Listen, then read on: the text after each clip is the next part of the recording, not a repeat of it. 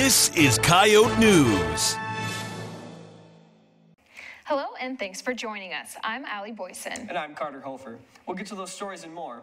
But first, the U.S. Secret Service intercepted 5 bombs addressed to Hillary Clinton and former President Barack Obama today, among others. The Secret Service say that screening procedures kept Clinton nor Obama from receiving both packages.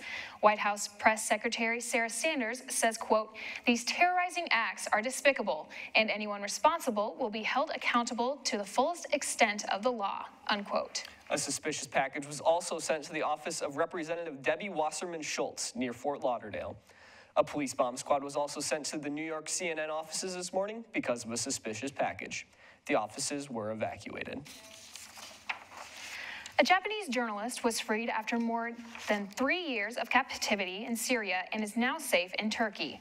Japanese Foreign Minister Taro Kono says Japanese embassy officials met with freelance journalist Junpei Yasuda near the border of Syria at an immigration center in Turkey. Yasuda was kidnapped in 2015 by al-Qaeda's branch in Syria. Yasuda's release came as al-Qaeda branches have become so weak that they're nearly unable to operate.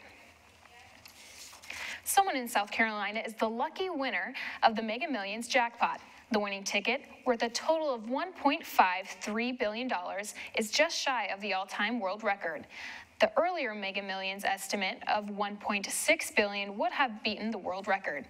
The ticket sold yesterday is worth just over $877 million in a lump sum cash payment, which most winners choose to receive. South Carolina is one of 8 states where Mega Million winners can remain anonymous, so the world may never know who bought the winning ticket.